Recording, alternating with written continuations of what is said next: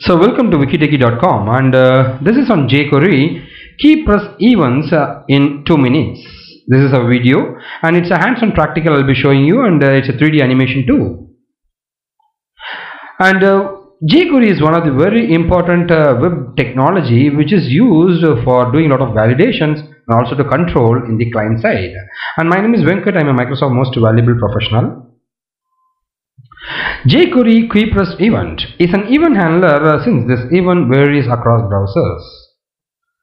This event fires only the focused element, and this can vary across different browsers, and here is the syntax. So you need to identify an element, a HTML element here, .keypress of function. Automatically the keypress function will be happening. Let's move on. You are able to see a HTML here. So HTML with the open tag and close tag, and inside the head you got a script. This is the basic thing which you have to add it. So this is the URL of Jquery JavaScript file. You need to add it in the script tag. In another script tag I am writing the function. I got a variable j is equal to 0. Document, here is the NPI document. It's ready. Function, I am calling it. Under that you will be having your keypress event. So this is the standard one. You have to give this one as a standard. And afterwards, input, you are able to see the input here. The .keypress of a function. So input, if I am pressing the input, automatically you will be having a span here.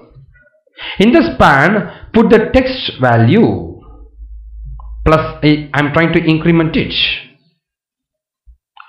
This is the closing bracket for this one, and this is the closing bracket for this one.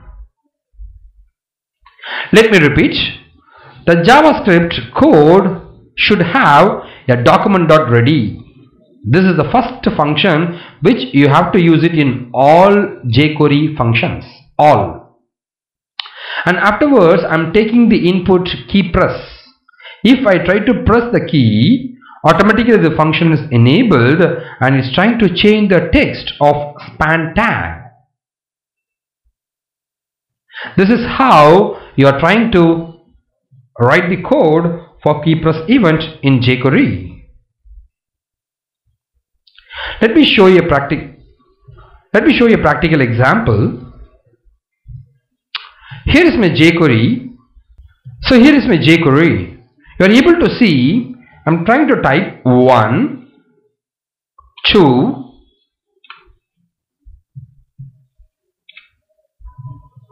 let me refresh it. It's 0 now because the value of j is 0. Now I am trying to type it 8, the keypress is 1, 9, the keypress is 2, 0, the keypress is 3. This is how, based on the keypress, automatically the number is changing. Let me show you the sample code now. So you will be having a HTML tag with a head tag. In the head tag you will be having the script. This is the reference. You have to make it in all Jquery program. The value of j is 0. Now this is the first statement to read or to monitor a HTML page, document ready function. Input is one of the element or selector in the HTML keypress. So once the input selector is there, if you are doing a keypress in input selector, automatically do some processing in this span tag.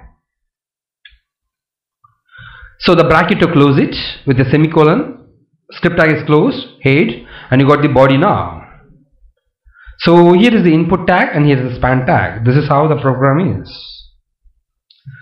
So initially is the variable 1. So this is the 1 part with the 0 value for j. And afterwards this is, here we are using element selector, and here we are trying to give the function, keypress function. And here we are trying to change the text of the span tag with the value of j, initially 0. I am incrementing j is equal to j plus 1. And the closing tag for both the functions. and here is the output.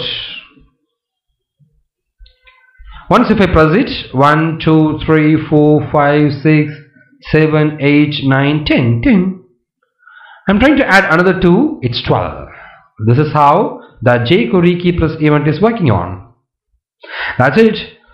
For regular videos, you can send a WhatsApp message to our number, or you can contact through email. Apart from that, you can post your questions, comments, or anything in our YouTube channel. So if you have any doubts, we can help you on this, and this is our Facebook URL and website. Thank you.